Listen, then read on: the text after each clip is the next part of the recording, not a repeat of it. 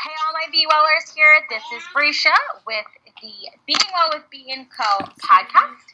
I am the owner of Be Well and Be Free Wellness, and I'm here to bring you yet another episode of the Being Well with Be & Co. and the Disney Mom Site mashup.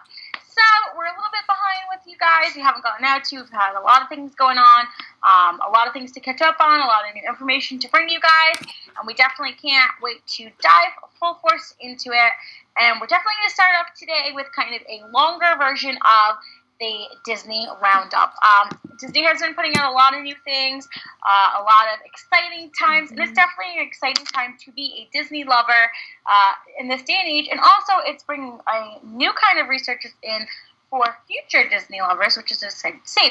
So I'm going to toss it over to Ashton so she can get you started on what she has for the Disney Roundup. Hey everyone, I'm Ashton. I am the founder of the Disney Mom site and the Disney Mom herself, and today I have a lot of juicy stuff. The Disney Experience app is supposedly, allegedly, coming out with an update, and in this update you can order quick service meals to go, which I think is smart. Especially if you're in the park and you just want to grab something, go, you have kids, no need to wait on the long lines. I think that is a great idea, personally. And Pirates of the Caribbean is now 50.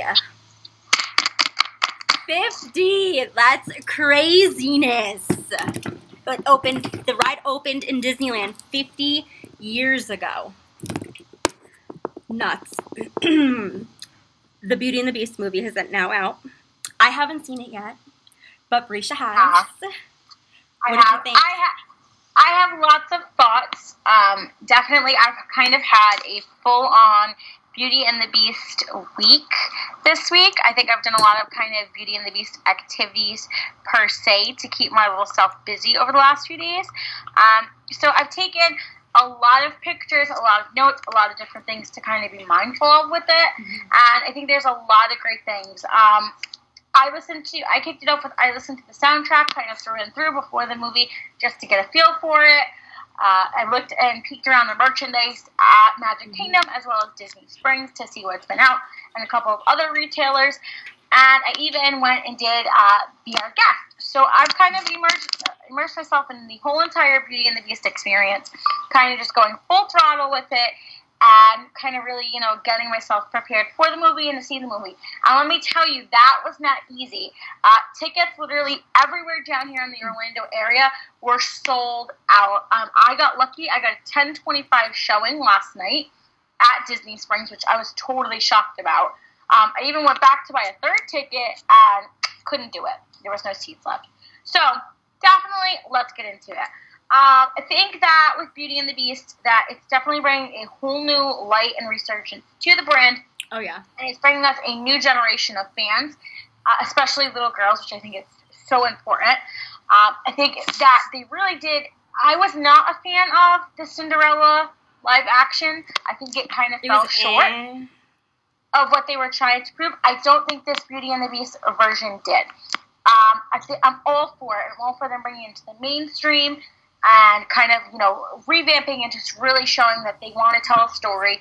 It's to the T of the original. There is added extra stuff in there, which is great because I think it finally gives us all of the questions we had in the 91 version are now kind of answered. We're not left lingering with, well, what about this and what about that? I also think an important thing that it is bringing into the light of, the overall themed lesson of Beauty and the Beast is first and foremost, never judge a book by its cover. It does a wonderful thing of kind of instilling that lesson, especially in young children, and kind of going for it. But I think the other underlying theme here in Beauty and the Beast is definitely kind of that girl power, women's right, the right for you to make your own choices and to be your own woman. I'm not going to get into the whole, is it Stockholm Syndrome, is it not? Yeah. I'm not that's not neither here nor there. You could go back and forth with 50 different movies about if that was the case with them. Exactly. But I really do think in this version, I was a little worried about making Belle an inventor, I kind of rolled my eyes and scoffed at it and was like, I don't want to see this. But how it tied in, I think, was really kind of essential to showing you finally why did the villagers kind of not accept her? Yeah. Why did they think she was odd? I think it definitely hit the head on the nail with she was before her time. She was way before her time. So I think it's kind of giving us that thing we need to have a non-princessy role model kind of out there. So I think I was very pleased with it. I don't have many complaints at all with it. I had a few different things here or there that, you might pick up that you may not like how they did it, but I think it was definitely the direction they wanted to go in.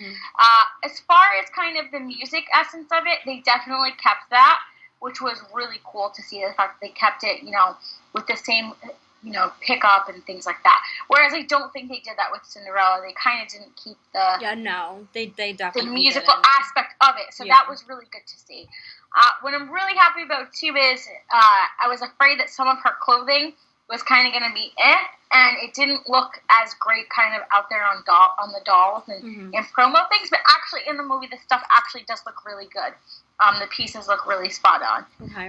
For me, the acting was there. I know Dan Stevens is getting a lot of heat for his portrayal of the Beast. I think he did a really good job.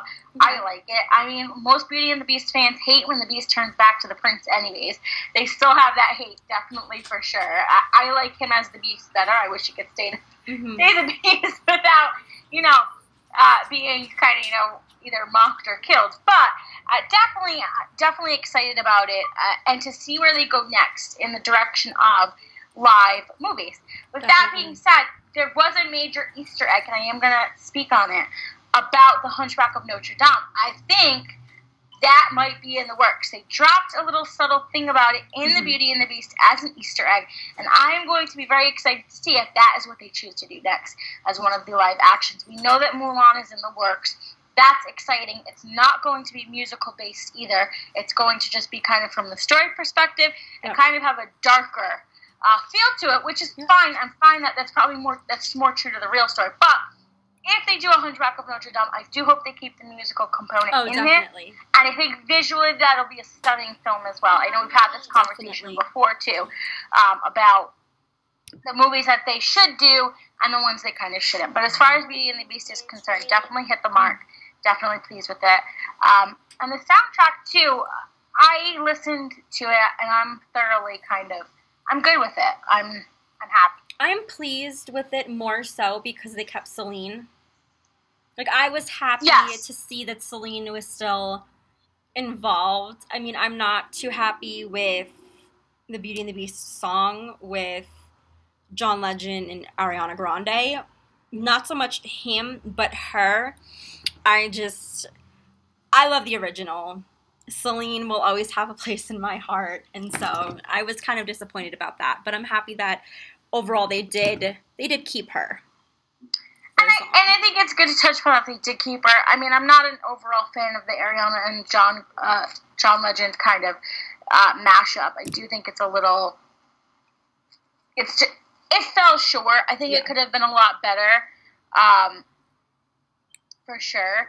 I think, too, the other thing to point out about the Beauty and the Beast that it's getting a lot of backlash for is for it being one of the first openly gay characters of Disney to be on screen, which I think a lot of people forget that kind of the genius behind the music of Beauty and the Beast, he was a gay man.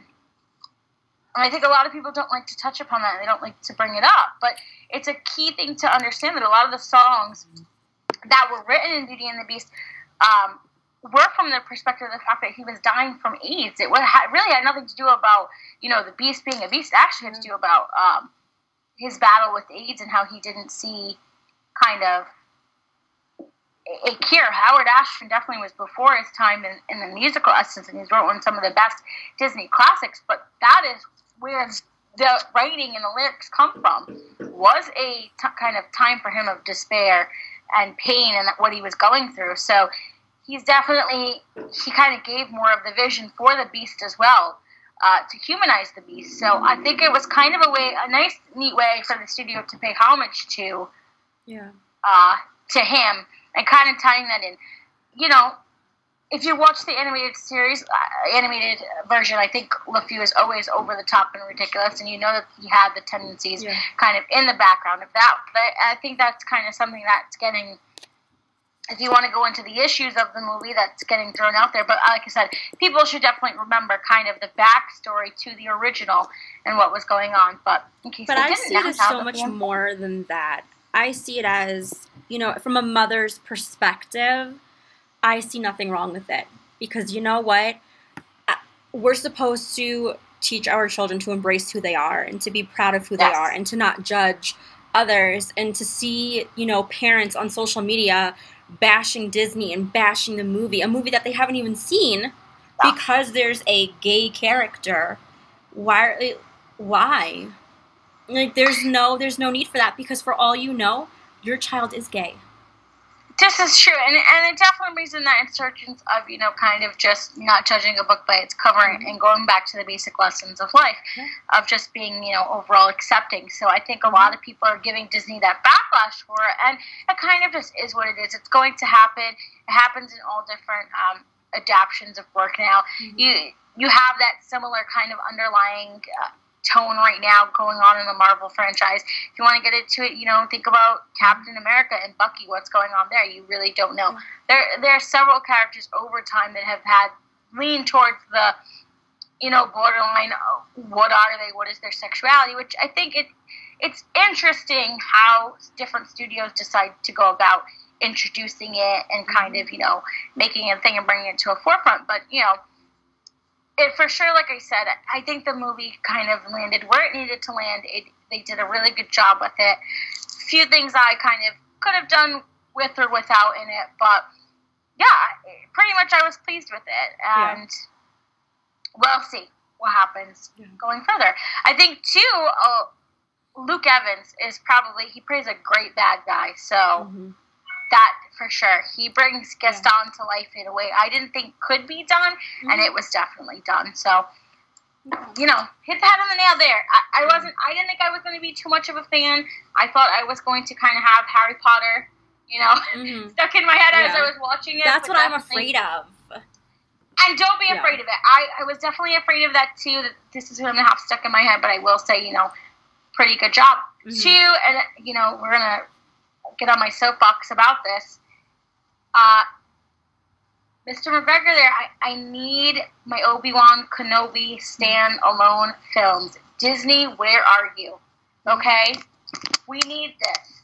We need this. We need you to get it done.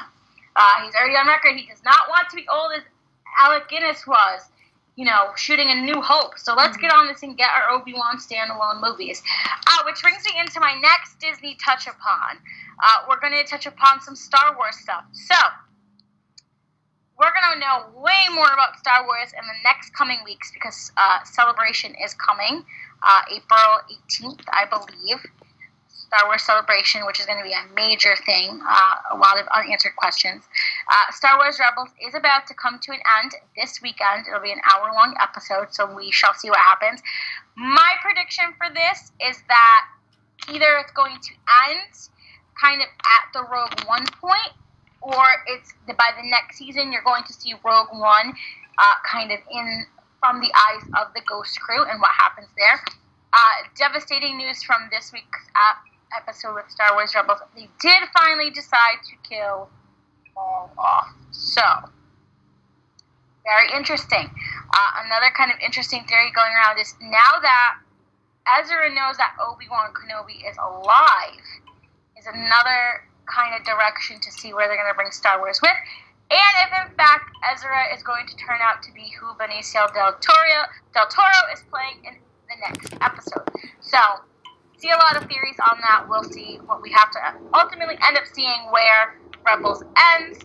And it has been renewed for a fourth season. So that's kind of my catch-up with that. And if you haven't caught that show, definitely, it's a great kids show. It teaches a lot of good, valuable lessons about, you know, just owning it, being yourself, kind of finding your way, knowing that you need a team, knowing that you need teamwork behind you, and stuff like that. Also, too, in Beauty and the Beast, there was another pirate trailer. Mm-hmm. I heard. And it says that this is the last adventure. I got a prediction on this one. What do you think? I don't think it is. This is why. Orlando Bloom and Keira Knightley are both back in this movie. Mm-hmm. Keira Knightley's screen time is minimal. Mm-hmm. I think however Pirates is going to end is going to be kind of Keira Knightley will be all the way at the end, maybe the end credit scene, the preview for the next one. Mm-hmm. I think it's going to end with somehow Orlando Bloom's character and Keira Knightley, you know, he gets to go walk the land every so many whatever. Yeah. I think that's how it's going to end. That's my prediction. Okay. I don't have a prediction because I haven't seen it. I don't think it's the last movie, though. I really hope not, because I'm not ready. I'm not ready to let go of that just yet. And then the last thing that I wanted to touch on quickly is the wildlife in Florida. It's getting warmer. We're getting closer to summer. And last year when I was there was a tragedy that occurred. I'm not going to mention any names just for privacy reasons, but a little boy was killed because of a gator attack. The summer is when it's mating season. And that's what so many people don't understand. Stay away from the water unless it's a pool. Stay away from it. Don't go near it. There's snakes. I mean, I've never had any encounters with snakes. But the other thing to keep an eye out and, you know, realize is gators can climb. You're on that first floor patio. When we were there last year, we were at Old Key West. Our patio, we were on the first floor, and directly out of our patio was a lake, whatever you want to call it. And you would hear ruffling in the bush. There was one night where I was sitting in the hot tub with my husband, and we had to leave and call the front desk because you heard in the bushes behind us baby crocs crying for their mother. That is scary. Very scary. So I just ask that you educate yourselves on the sounds that they make, you know, the babies, because if there's babies, the mother is bound to be near somewhere. Keep yourselves safe. Stay far, far away from the water. Disney has now since updated their signs to say to keep out of the water, and that there's warnings of, you know, there could be gators, there could be snakes. Just don't. Just don't go near that, because that was such a tragedy for, I can't even begin to imagine what that family is still going through, all because they went into the water. It is definitely interesting how Disney kind of has put that signage up and kind of has done what they need to do on their end, like from a due diligence standpoint. Definitely with kind of trying to, obviously you can't kick the gators out if they're not your habitat. It's just not going to happen in that essence. So it's kind of just be mindful that you are in Florida. There is tons of creatures everywhere, all around. Even where I live in my apartment complex, there are signs that say do not step kind of in the grass. There could potentially be gators. And it's crazy because you see people who live down here who, oh, let me go sit next to the water. Let me have my kids play. And it's like, no, it's just not worth it, you know. Nope. So it kind of is a good little thing to kind of put that there. Just be mindful of the fact that, you know, this is the area and there is whatever. And if you want to be closer to wildlife and you want to learn more, there are tons of places down here that you can connect with. If you want to see gators, feed gators, if that's your thing, that you can go ahead and do that. There's a place where you can safely learn and explore. Yeah, for sure. Excellent, honey. There's places where you can get educated. And